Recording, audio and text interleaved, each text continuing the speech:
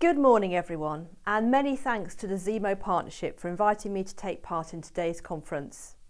In 4 months, the UK will host the most important conference in a generation. COP26 will be a crucial moment to test our global commitment to fight rising temperatures and prevent irreversible damage to our planet. In the UK, nothing short of a green industrial revolution will do. That doesn't mean stopping doing things or going without.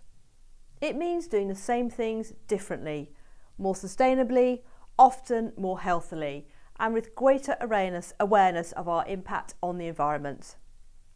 That is the thinking behind our very first transport decarbonisation plan, which the government launched last week.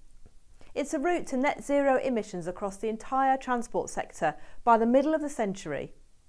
And given transport is our biggest source of greenhouse gases emissions, delivering this plan successfully will be a giant leap towards our 2050 net zero target.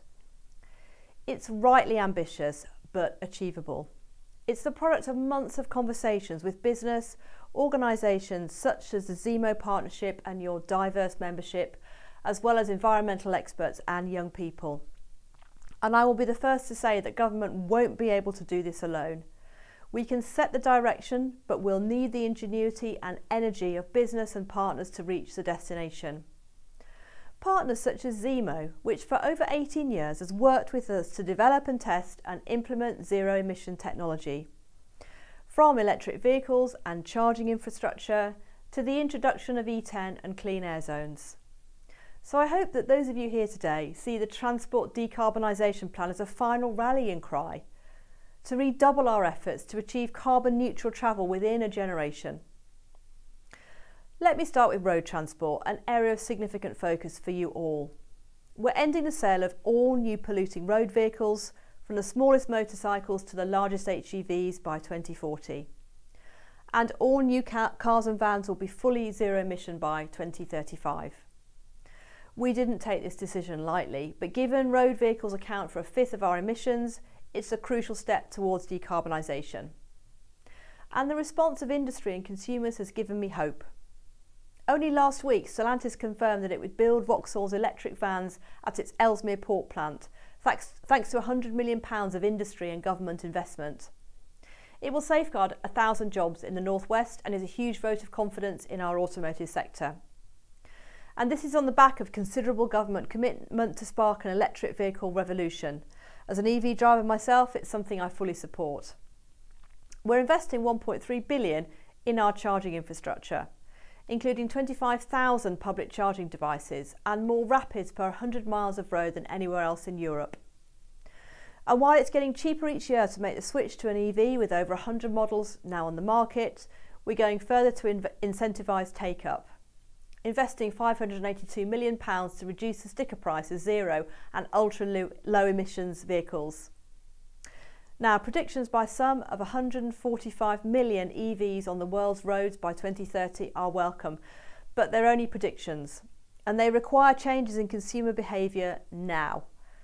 I believe we're heading in the right direction. Given pre-pandemic, road traffic was predicted to grow by 30%. Simply decarbonising road vehicles isn't enough.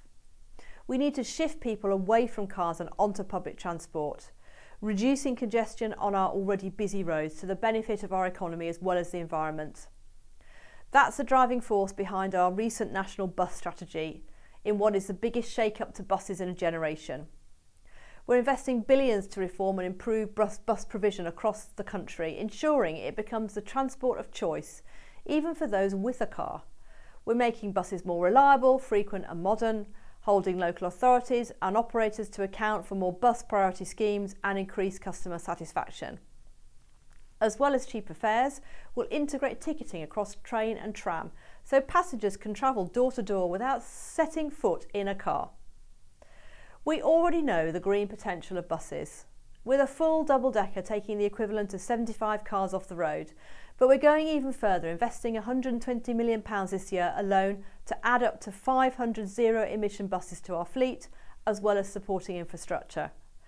This builds on some tremendous existing work, like in Birmingham, where 20 hydrogen buses will take to the streets this year. We've begun consulting on ending the sale of new diesel buses, with a further consultation planned later this year. While great progress is being made on electrifying cars, buses and rails, we must continue to fund research and development into low carbon fuels, and therefore support sectors such as maritime and road freight where there isn't yet a winning technology.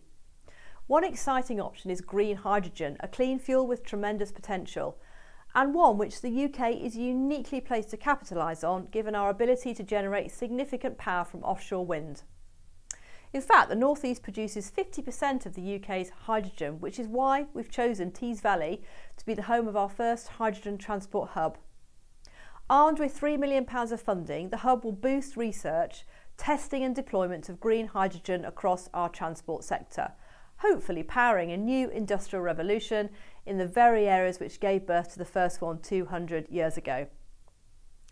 Before I leave you in the capable hands of Bob Moran, Deputy Director of my department's Environment Strategy team, to answer any questions, let me reiterate that this is a plan of ambition and intent.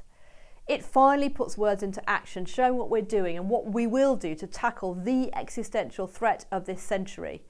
It will not be published and then forgotten about. We'll measure progress against it every 5 years, and we'll look to partners such as Zemo, building on years of successful collaboration to help make it a reality and to ensure we deliver the prosperous and sustainable future this country deserves. Thank you.